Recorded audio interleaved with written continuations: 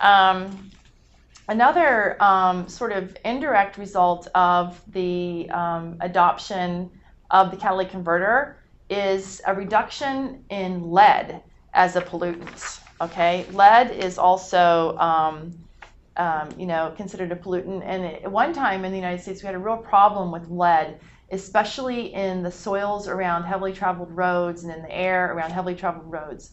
And the reason why we had a problem with lead, and in particular a form of lead called tetraethyl lead, or TEL for short, was tetraethyl lead was an additive, a fuel additive that helped gasoline burn slower, and so it was considered an anti-knocking additive, because sometimes if your fuel burns too fast your engine will knock, and so to slow that down, or to actually it helped bring more oxygen actually into the gasoline mixture and helped it burn more smoothly.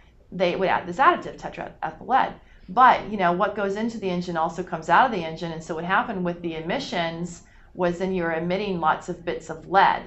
And but what happened when the government said that we had to use catalytic converters is the lead in the fuel additives destroyed or poisoned the catalytic converter. It ruined it. So in order to manufacture cars with catalytic converters, the United States had to provide gasoline that did not have this tetraethyl lead additive in it.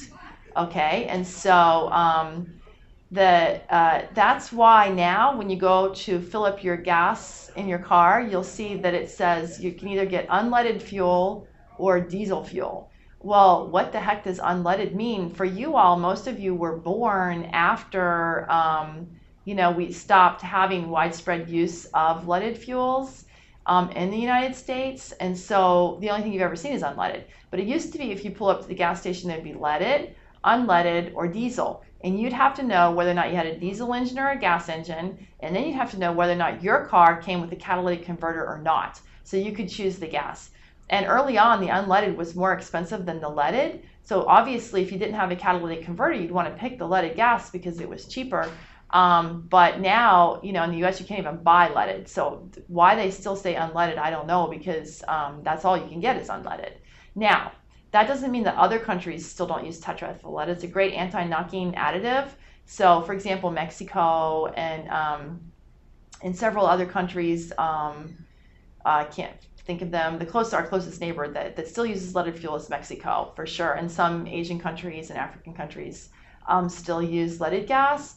And that's not good for the environment. So, it's something that in the US, it took a collective political will to say, okay, pollution is bad. The legislature passed, the Clean Air Act. And because of it was mandated, to do business in this country, you have to follow certain rules.